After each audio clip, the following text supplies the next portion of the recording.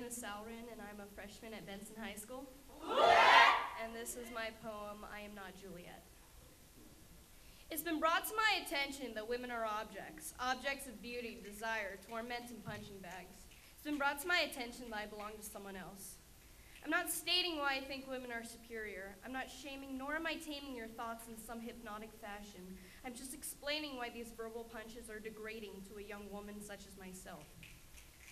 It's been forced upon me that I can't wear what I want without being examined, judged, or an object of disgust. If we choose to wear long dresses and cover every inch of our skin, let them think that we're oppressed. If we choose to wear nude stockings and you think we expect to see gawking, let them call us sluts. It's been forced upon me that I can't make a statement without being judged. It's as if Elizabethan days have started again. Well, I'm no Juliet.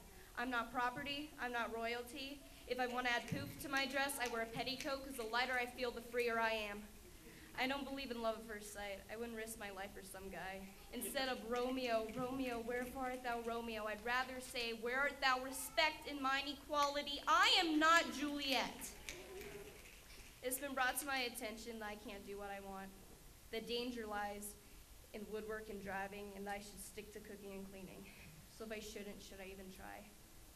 We are strong, independent, smart young women, and we all have a purpose, no matter age, race, or gender. I am not Juliet. I am Sabrina, a talented young girl with a bright future, driving my own life.